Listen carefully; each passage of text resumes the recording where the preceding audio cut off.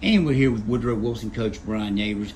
Good way to send your seniors off here on senior night, Brian, with a victory over Princeton. And you guys have really turned your season around in the space of a couple of days. You beat two sectional opponents, East and Princeton, and now it looks like the sky's the limit after starting really slow.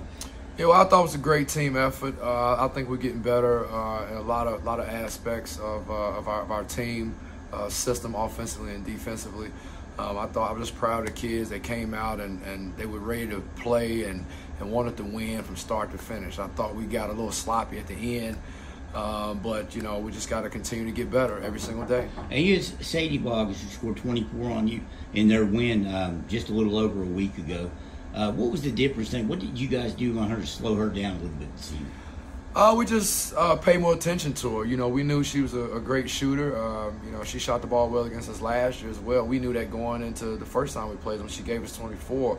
We just didn't do a good job recognizing where she was, you know, recognizing her location.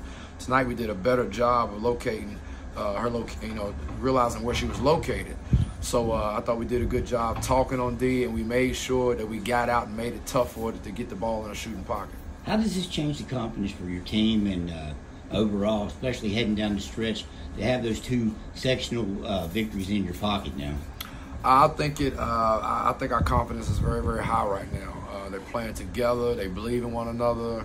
You know, I thought we shared the ball. We shared the ball tonight. The defense was good. A team effort. You know, it's just you know, when you get a win, you know, it always make things better. So these kids believe in themselves, and we told them, you know, we're just as good as anybody in the state. So we just got to continue to get better and continue to play with confidence and believe each other. Where can this team go now? I mean, playing with this renewed confidence and like you said, sharing the ball, and it's a very, very young team too, despite the two seniors starters. It's a young team. Well, in my mind, the only way is up. You know, and that's what we've been talking about. The only way is up. We're not looking back. We still got a lot of improvement to do. We still got a lot of work to do, you know, to get where we want. We're not where we want to be yet, but we're making strides to get there. So we're just going to continue to work and have that attitude, have that industrious attitude to continue to come in every single day and work and, you know, take advantage of our opportunities to get better. I thought one of the better senior nights I've seen in a while you guys did. How emotional is it for you to say goodbye to two players like Adriana and Olivia, who have been key players for you?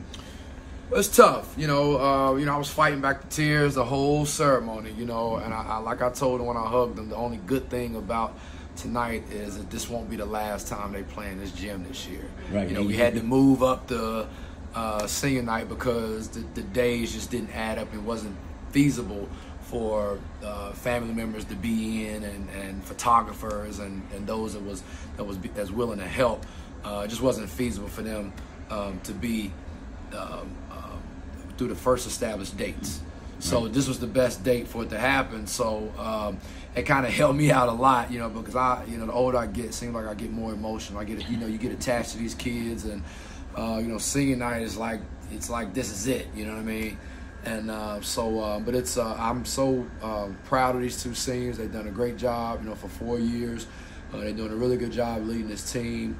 The young girls, they look up to these two seniors, and I'm just hoping and praying they can continue to be good leaders and help us continue to get better. All right, Brian, great job tonight. Appreciate it. Thank you.